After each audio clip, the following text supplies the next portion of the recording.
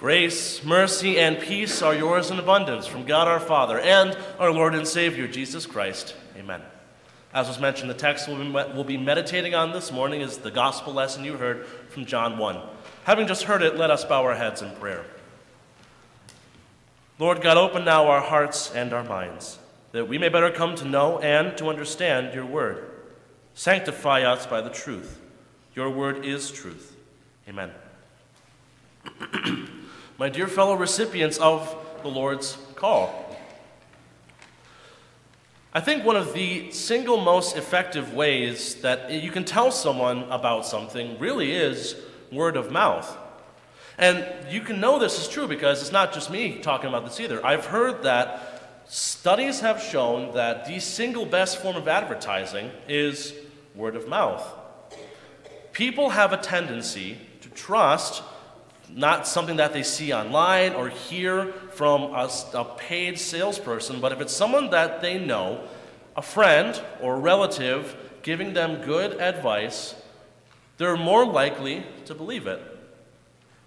I think the same thing can also be said that people, even as much as they trust hearing things word of mouth, they also like to see for themselves as well. A picture is indeed worth 1,000 words, and sometimes it does take exactly that, seeing something, experiencing it with your own eyes in order to believe it. I still remember this happening very vividly to me and my buddies in college. A dear friend of mine who is a very faithful pastor serving God's people in Ohio, he had a notorious reputation for doing everything last minute. I'm pretty sure in our first year of our time at MLC, not one paper was started unless it was the night before the paper was due. That's just the kind of guy that this guy was. And I remember hearing my friends talk about how at one point this guy had put off his paper so much that he actually slept in the computer lab next to the printer. And he did his work in the computer lab there because it was too comfortable in his own room. He wouldn't have gotten any work accomplished there. So he slept in the computer lab, no blanket, no pillow, just curled up in a corner, slept for about 20 minutes, and then wrote an entire paper in the span of one night. I, of course, didn't believe it until I saw the picture of my friend curled up, using his hands as a pillow, in the computer lab. Some things can only be believed if you see them for yourself, or see some evidence of it. Maybe it was some insane cloud formation, or it was something crazy that you saw in a storm. Maybe it was some animal or a buck that you saw or someone else shot that you didn't believe was true. Maybe it was an outrageous deal that you saw at the store. Whatever it may be, a picture is worth 1,000 words. In our gospel lesson for today, we have a similar experience where we have a man who is told something so outrageous, even hearing it from a trusted friend wasn't enough for him. He had to go and see it for his own eyes. And he did see. Nathanael saw the truth. He saw his Lord and Savior. He saw the King of Israel. And just like Nathanael, we too see our King as he reveals himself to us. We are reminded, as Philip tells his friend Nathanael to come and see the greater things of God. Now, our text for today is part of a very tight-knit group of stories. If you look at John's Gospel and you look at the paragraph headings, you'll see one phrase repeated over and over again. The next day, the next day, the next day. We, of course, are all very familiar with the account of John pointing to our Savior and says, "Look, the Lamb of God who takes away the sin of the world." The next day, we have the call of Andrew and Peter. Men who were disciples, who were faithful men, who were fishers, who were ready to heed Jesus' call. Then the next day, we see another two men called, Philip and Nathanael. Then the next day, Jesus is going out, and then he's going on to Cana. This is a rapidly moving picture of our Savior as he gets ready to undertake his journey from the river to the mountain. And so our Savior is preparing his followers. He's gathering the men he needs that he will want to have with him, to be his witnesses. Jesus is preparing to go out and change the world. He's preparing to have his disciples help him accomplish this task of going out to change the world. And so you'd think that our Savior would want to call some pretty spectacular individuals. Men who were qualified, who were prepared, who were ready, who would be able to take any challenge. But that's not the picture we get of the man that Jesus calls. These men were qualified, absolutely. They willingly heard their Savior's call, but were these men anything special? I think the obvious answer is no. These were just some regular guys, regular humans who had regular jobs and had regular families and who didn't expect to be asked to change the world, but they would do exactly that. If you look at the towns these guys came from, Bethsaida, Nazareth, Cana, these are small backwater towns in the sticks in a rinky-dink little part of the world called Northern Galilee. If you think about it, Jesus could have called much more qualified individuals to be his followers. He could have called men who were faithfully devout and studying the scriptures day and night since they were very young. Jesus could have called men who were brave enough to do anything, to stand up under any sort of resistance, who were able to do what was asked of them without fear or flinching. Yet that is not what Jesus did. No, Jesus instead decided to call fishermen, regular guys.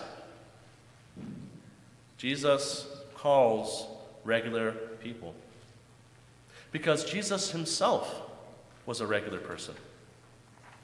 Think about it for a moment. Isaiah tells us in Isaiah chapter 53, there was nothing in his appearance to attract us to him. Jesus himself was ordinary.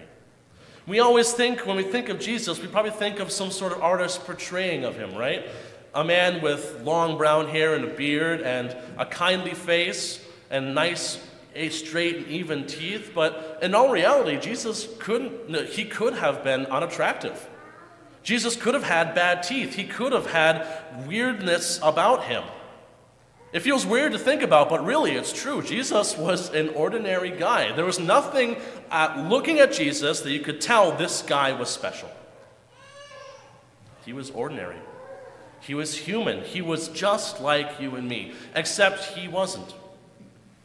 He was the Lord of the universe, the God who made all things, the one who had come into the world. The pre-incarnate Word was now incarnate. And Jesus called these men, as an ordinary man himself, to be his disciples. Remember, too, that Jesus had to be pointed out to his disciples. These men didn't even want to follow him initially. Think of the words that Nathanael says about Jesus. Here, this guy is from Nazareth. Can anything good come from there?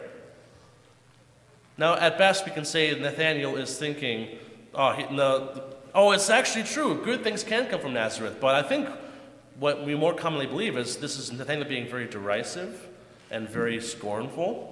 And here he is being challenged to come and follow this man. Nathanael needed to see before he could believe. And how often is that the case for the world in which we live as well? About things in this world, true, but more so about our Savior. Jesus has presented himself as ordinary and plain as he was. He presented himself so that the world might know who he was. Jesus has not gone to great lengths to win over this world. He has spoken, and he has placed that charge on us, his church, to speak about. But Jesus has simply let the world know his truth. He doesn't use all his powers of winsomeness and charisma to gain followers. No, he simply allows the world he reveals himself and allows the world to approach him as they are. And so what often happens as a result of our sinful natures is these people look at this man who is ordinary and not winsome and not charismatic, and they simply stay away.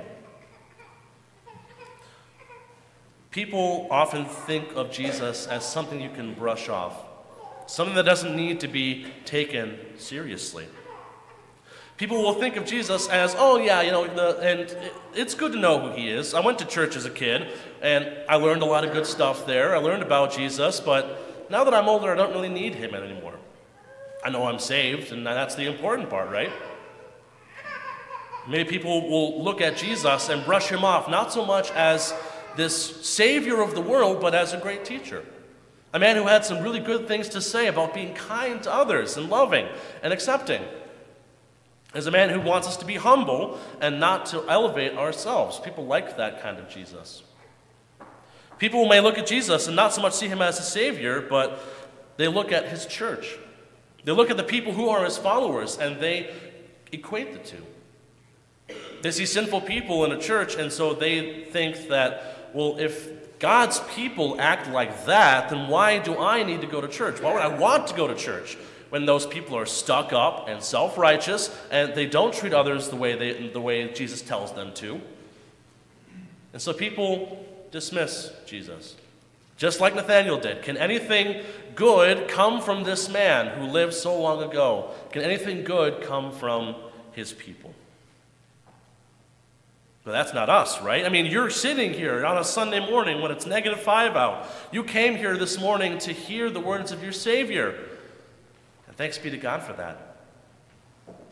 But how often do we, in our own natures, when we're not in these walls, act just like Nathanael did? When we're sitting here in church on a Sunday morning, it's so easy to gladly hear Jesus, to sing his hymns, and to focus on what he does for us. But when we leave, it becomes that much harder to trust, doesn't it? It's so easy to get demoralized and have our own doubts and wonders and fears as we look around us and see a world that continues to get worse and worse, no matter how much we tell others the good news of a Savior. We look around and we see family members who were once faithfully coming week after week completely ignore a word from their elders, as the elder begs them in a letter, please come, receive the sacrament, be welcomed at Christ's table. How often do we daily sin much and grow weak and faithless in our own lives? And we feel miserable and wonder if God could ever entrust us to be his chosen people. Though we fight it, though we hate ourselves for it, sometimes we can't help but give in and wonder, why follow Jesus? Can anything good come from being one of his children? Thanks be to God that our Savior is kind in his calling. When Nathanael spoke so scornfully of his Savior, how did Jesus welcome Nathanael when Nathanael did go and see? Did Jesus rebuke him for his scornful words, for his unwillingness to come and hear? No, Jesus welcomed Nathanael with open arms. The first thing he says to him is, now here is an Israelite in whom there is no deceit. Imagine hearing that, knowing the words you had just spoken about this man, seeing his love, his gratitude, his gladness at your approach. That, my friends, is how your Savior looks at you when you come to him. Here is a Christian in whom there is nothing false. Why? Because I have declared it so. By faith, through the working of the Word and sacraments, the Holy Spirit has created faith in your hearts. He has called you to be out of darkness into Jesus' wonderful light. And as a result, we know the truth. We are set free. We see the great things that our Lord has done. Just like Jesus points to himself as the one on whom angels ascend and descend, the link between heaven and earth, so too we see that Jesus. We are called to be his disciples. We know him as our Savior, the one who forgives our sins and who guarantees us a home in heaven. We know Jesus and we see his greatness. By grace, completely alone. And so, just as Nathanael would go and see the great things that our Savior would accomplish, so too we can see these things. Think for a moment of everything that Nathanael would get to see as a follower of Jesus, the things he could have missed if he hadn't gone and saw. He saw Jesus feeding thousands with a boy's box lunch on a mountainside. He saw Jesus patiently and gladly stride across stormy waters, or speak a simple word as he was sleeping in a boat and causing a great calm to fall over the whole sea. He would see the dead raised. He would see Jesus, who he knew was dead, live and speak to him once more. Greater things than that, Nathanael saw. And just like that, you and I see these greater things as well. We see our Savior continue to feed thousands, millions, with his holy word, as he dwells with us on earth, though he is ascended in heaven. We see our Savior calm storms in our lives and stride across stormy seas and pull us out of the depths of our sin and our misery and our doubts and our fears. We see our Savior cure diseases of sin and doubt and raise us to be his new church, to be his followers, to be his chosen people. God takes ordinary people and shows them incredible things. He has done that for you, my friend. And so we don't have to fear as Jesus tells us to go and do the same. It doesn't have to be some grand story or tale or this polished, beautiful thing when we tell someone about our Savior. It can be as simple as, come to church with me. There you will see. A simple invitation is sometimes all it takes to get someone to walk through these doors and to experience their Savior and to see his greatness. And so, my friends, as we walk with our Savior, as he walks toward his cross, and as we walk through our lives of faith toward our heavenly home, simply behold the greatness the Savior has put on display for you. The amazing things that he does, how he calls you out of darkness into his light, and invite others to come and see the greater things of God. Amen. Please stand. And the peace of God, which transcends all understanding, will guard and keep your hearts and your minds in Christ Jesus. Amen.